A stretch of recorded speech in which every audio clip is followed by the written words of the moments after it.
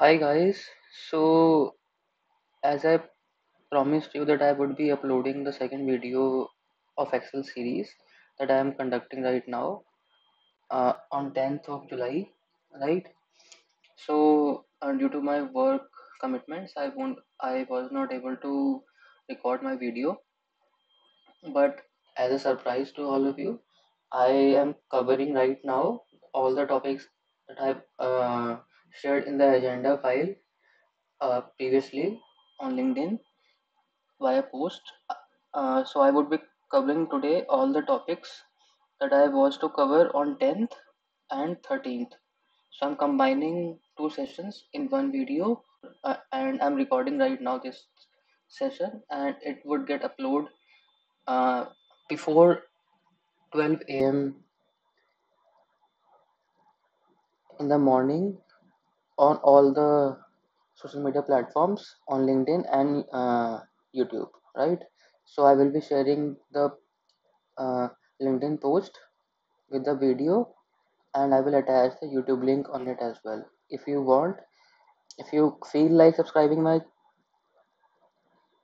channel, and if you get something valuable out of it, do subscribe and to my channel, and please like and subscribe. Please do like and share the videos if you feel like doing the same. Yeah. So without further ado, let's straight get into the video. So today I would be covering these five topics, right? I have already created the three tabs for all of your reference. And yes, one more thing, the Excel files that I have on which I worked on in the videos on my first video and this file on which I am working right now, I am planning to prepare a um, share drive sort of thing where all the files would be uploaded, and I will attach that link in my LinkedIn bio and also attach that link in the YouTube video, right? So you can uh, take the references of these files from either of these two places as you feel uh, doing like, right? So let's start. So first of all, we would be covering average function. So as the name suggests, that it helps to find the average in the selected data that we would be having. Max function helps to find the max value of the selected data. Similarly, the minimum function is there, which helps to find out the minimum value of the selected data, right? Then comes the sum function. I have already covered the shortcut for this, which is alt is equal to. I would be covering today the same via formula, right? So how do we calculate the sum of any data that we have? And then as an extension to the sum function, I will teach you how to apply subtotal function, sum function within subtotal function, right? So it helps to find the sum of the selected data even with filters, right? For example, I will be showing you the case scenario here. I've already prepared the file for all of you, and I will be like putting the filters in the student files, and then I will be like filtering the data by months or by series, and you will be able to find the total itself even after the filters. So this is the benefit that subtotal function provides us, right? Okay, so let's start with max, min, and average function. So I've covered these three functions in one tab because it's nothing like rocket science. So yeah, it's a basic thing that all of you must be aware about. So yeah, so let's start with average first, right? So I want to find out the average of all these numbers here, right? So let's apply the formula is equal to, I will write is equal to average bracket open, and I will select the data for which I need to find out the average. I will close the bracket and I press enter. So there is one thing that I want to tell you. So it provided me with the average figure, right? Right now by default it is set as 5 values after the uh, decimal place, right? So we can adjust the values by this thing, right? And it will automatically sync the uh, places after the decimal that we have. If we want to increase again, just increase decimal from here and we are good to go, right? And whatever values we want after the uh, decimal, it will show you the same way. So in finance area, professional way is to, in finance area or anywhere where we use numbers, so it is recommended to show the values up to the two decimal places, right? So somewhere it is 1, somewhere it is 2, but nowhere it is recommended to expand the values up after 2, like 3 or 4 places are not recommended in a professional sense. So yeah, we are good to go with 25.93. Now let's max value now. Yeah, so it is 70. We can see as well in our list 70 is the largest amount, right?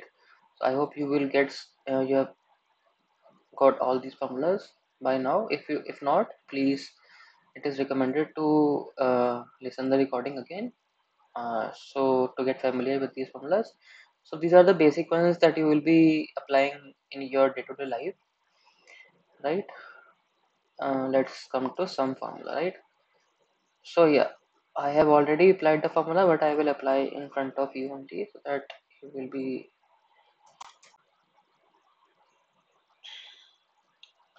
okay. So I've already applied the formulas here and I've deleted for your reference so that it will be clear to you like what I'm doing, right? So I will be writing this formula and I will be selecting this range where I want to apply this formula, right? And I've selected this range and we are good to go now, right? Now what is required for you, you don't need to apply this sum formula in all the columns line by line. Instead, what you can do as a smart way of doing this, just if you are able to see this cursor, my cursor turns into plus sign when I go to the right side of the corner cell, right? I just drag this cell to apply the formula to all the cells automatically, right? And now if you now there is a another formula which I've already covered in my first video, which is alt equal to. I will delete this formula just to show you again like how this formula works. So I will select the whole data on which I want to perform that activity. So I have selected the data. Now I will press alt is equal to, right? And as you can see, the formula is auto populated itself to all the columns with the sum formula, right? Now I think you are good to go with the max, minimum, and average and the sum functions. Now let's go to subtotal function. It is most important function which you would be using, right? So this is the data. I would be applying the subtotal function on the students folder, and I would be putting the filters on series tab and the months tab so that you will get familiar on how this function works in real life. So this is the formula I will apply again in front of you,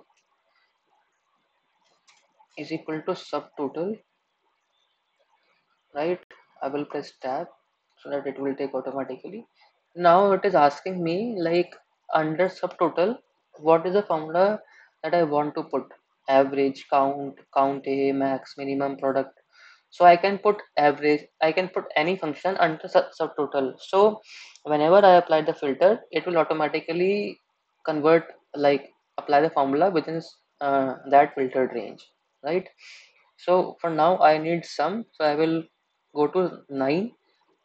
I can press 9 myself as well, or I can select from here as well by selecting from here, right? I will select here, I press comma, and then I will select the range on which I I want to apply these filters, on which I want to apply this formula. I will just close the bracket, and yeah, we are good to go. Now we have this formula applied, right? Now I will show you how to apply the filters. Let's say I have applied the filters by Control Shift L, right? I have applied the filters by Control Shift L, Control plus Shift plus L to apply the filters. Okay, just I'm writing to for your reference. Apply filters, right? I will attach this file. Don't worry. I will apply this. I will attach this file. These two files, for the file on which I worked on in session one, and this file I will attach once I create a hyperlink for this on the SharePoint or wherever I feel like doing so, or maybe the Google Drive. I will share the link. Anywhere I can do that, and I will share the link via LinkedIn post, and I will upload on my YouTube channel as well. So you can you will get an update, and or if you want to receive individually on your email IDs, you can feel free to comment down in the um comment section of the YouTube channel or the LinkedIn post that I will be doing, right? And I will share these files to you, so you can do either ways, right? You can get the file either ways. So yeah, let's jump back to topic. So I will right now apply the filters on, let's say, T1, T10, and T11 and T12. I want the subtotal function applied on these four apartments numbers, right? As you can see, these apartment numbers are linked to months April, Feb, Jan, and March, and it has given me the sum applied on this filtered range.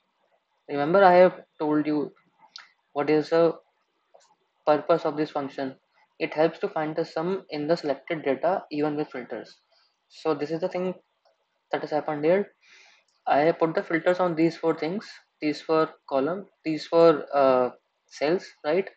And it has fetched me the sum on this filtered data only, right? I hope you have understood this thing. Let me put an example here as well. For example, I will squeeze the data now to just Feb and Jan. So yeah, as you can see, it has automatically converted my sum to the selected range only. So this is just the beauty of this formula. So yeah, I hope it is clear now, all the formulas. Feel free to comment down your suggestions, what I'm lacking in my explanation thing, or if you are not getting anything like understanding wise, right? Where I can improve. If you can suggest anything, feel free to comment down the same. Just a caution here, no vulgar comments. I will straight away delete the comment whosoever does the same. Just a suggestion point I'm asking from you to comment down so that I can improve myself in my coming videos, right? So yeah, this is all for now. Yeah, this side Aman signing off. Thank you so much. Have a nice day, guys. Bye.